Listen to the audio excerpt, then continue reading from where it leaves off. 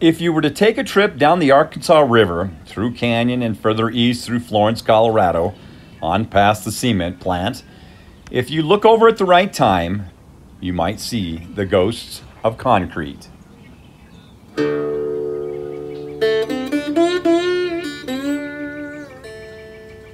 Concrete, Colorado was a bustling town just a century ago. The U.S. Portland Concrete Company had been founded in 1898, and within 20 years, 2 large competing plants were built along the banks of the Arkansas River. The U.S. Portland plant would build its own company town, so its employees would have a place to live near work. The new homes were built of, you guessed it, concrete. They were solid structures built to last. The town boasted of schools and shops and clinics. Adolph Coors of beer fame was the company's president at one time, but U.S. Portland Cement wasn't the only game in town. Just up the old Highway 6 from the plant, another company was in full swing as well. The Colorado Portland Cement Company was processing the natural limestone found on the banks of the Arkansas into cement as well, and they were huge competitors. Portland gets its name from a small island off the coast of England. The natural sandstone there would resemble the look of finished concrete.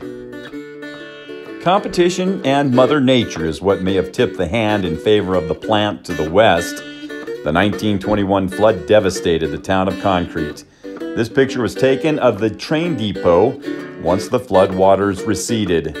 By the 1920s, the 2 companies would merge, and the plant in Concrete was disassembled, and the town would start to die.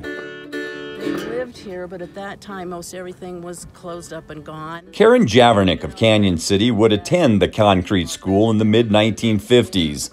The school was one of the last things left near Concrete when she was in 6th grade. Concrete School used to sit right here on this corner.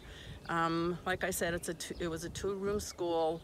We lived further on down, maybe 3 miles, and my dad was actually the bus driver, and he would bring us and drop us off, and then on into Florence and drop off the high schoolers. While the town of Concrete had nearly died, the nearby town of Portland continued to boom.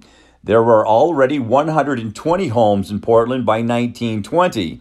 It also had its own school and stores and medical clinics. After World War II, company towns across the U.S. were disappearing, and Portland would follow suit. In the back that's strong, you load 16 tons. What do you get? Another day older and deeper in debt. St. Peter, don't you call me, 'cause I can't go. I owe my soul to the company store. By 1955, there were still 45 active Portland phone numbers in the local directory. Ironically, when the Arkansas River flooded again in 1965, it would spell the beginning of the end for the rest of the town. Only a handful of homes would survive to the 70s. The last would be sold or torn down by the time the 80s rolled around. The big plant would remain. The Colorado Portland Cement Plant would become Portland Ideal Basic. In the mid-1980s, Swiss cement manufacturer Holcim would buy out the operations. By 2001, there was a new plant and a new name, Holcim. The company would merge again in 2015, this time with French cement manufacturer Lafarge to become Lafarge Holcim.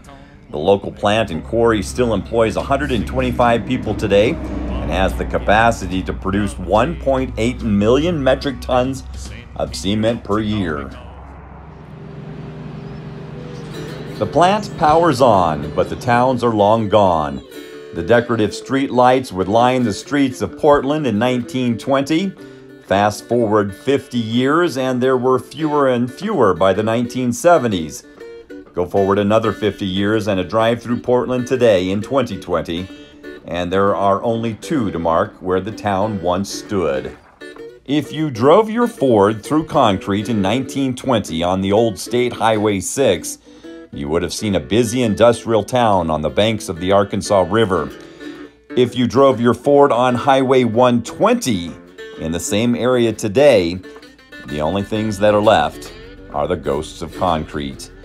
That's another edition of Throwback Thursday, thanks to the Florence Pioneer Museum, the Royal Gorge Museum and Regional History Center, and Karen Javernick. for keeping the memories alive. I'm Chris Jenkins.